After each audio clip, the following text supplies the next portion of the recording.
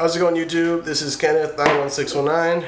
I got here the Rosewill 80 plus bronze green 12 volt series power supply, which also comes with a 2-year warranty.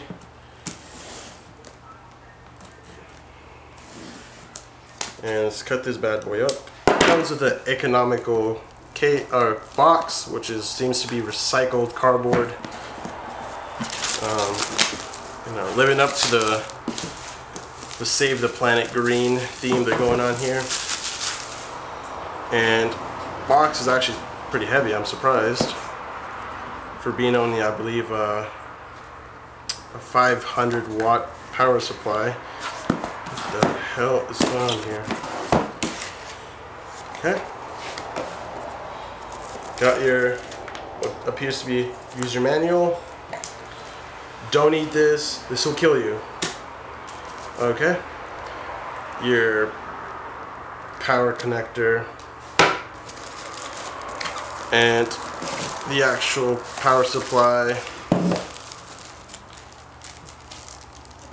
mounting screws, zip ties, just in case your power supply wants to get away. You can tie that bastard down. No, just kidding. It's from cable management, and I guess extra cardboard just in case you need to start a fire. But that's basically all that comes in this box. It's a budget power supply. Definitely recommend it for a low-end custom desktop. I wouldn't run it anything bigger than a 650 graphics card.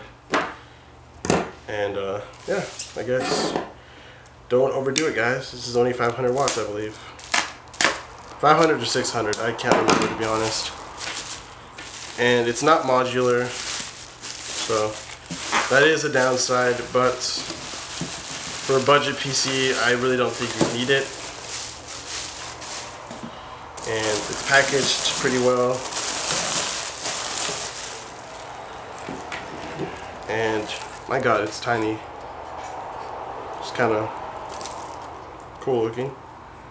It's pretty standard. Yeah, it's 500 watts. Yeah. So you're gonna get your Molex 6-pin, your SATA. I believe it's what the hell this is. That's what I think it is. I don't remember exactly what this connects into. That's basically it. You'll connect. This is where you connect your motherboard. What appears to be hard drive or an optical drive.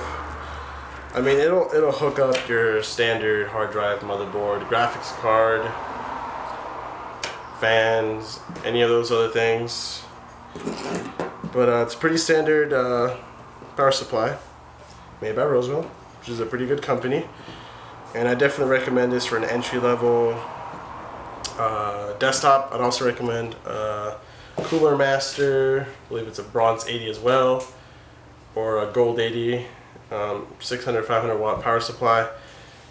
Either a regular, fully modular, or a semi-modular power supply. Either one of those works.